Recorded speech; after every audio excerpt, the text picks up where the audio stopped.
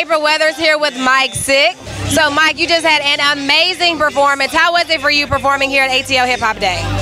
It felt good. This is my second year doing ATL Hip Hop Day. I think it's real cool that they put this on. It's a free show for everybody in Atlanta to come through. I think more people should be here, and I'm just really blessed to even be doing it, man, and just building with the people.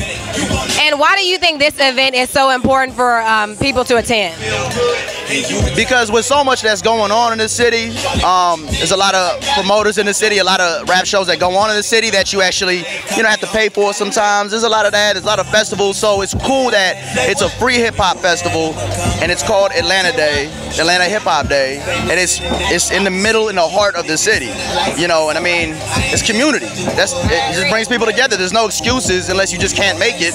It's not about the money. It's just about the music, the art, and community. So back to you and your music. Who is your hip hop inspiration? I got several. The main one, I think the very first one that really got me into music was Drez from Black Sheep. And I'm real hyped because he's actually going to be on a panel with me October 8th at A3C. We're going to be speaking on a panel put on by Hotep and Hustle University. So I'm making sure I'm sitting right next to him. I'm picking his brain. So salute the Black Sheep, man. It really did change my life. And that was probably in about 5th grade. After that, I wouldn't shut up.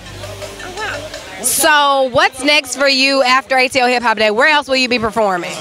Well, you can catch me at Apache Cafe for the bar exam, the freestyle experiment. I do that first and third Tuesdays. And then at A3C, I actually have a bar exam stage, a showcase with J Live, Boog Brown, myself, Mike Bars, Shred the Verbal Tongue, the whole RAASHIB fam, Pause One from LA, Cam Batter from Tampa, and Sofa Brown from Nashville, and SP Double from Colorado. So we got our own stage October 9th at Department Store. That's what we'll be at. That's what we're focusing on. After that, I got an album that's coming out called Renaissance Hustler. So I'll be looking to work with different producers and just my family, man, to keep this thing going and building.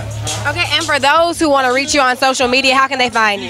You can find me everywhere on social media, website, everything. Micx Sic. That's Micx Sic. Or if you just look me up on Twitter, Mike and Sic, or on Facebook, my name Mike and the word Sic.